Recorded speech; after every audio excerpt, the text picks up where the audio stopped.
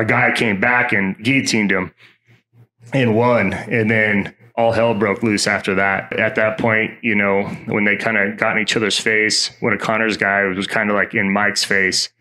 So I just kind of went behind him to make sure nothing would happen. And then they're chirping a little bit, and then Connor face pushed Mike like pretty hard. And then that guy was like he was just in Mike's face. So I was like, no. So I rushed him across the cage and kind of cleared the way. I'm like, Mike and Connor can go at it, you know. All hell broke loose that night. That wasn't it.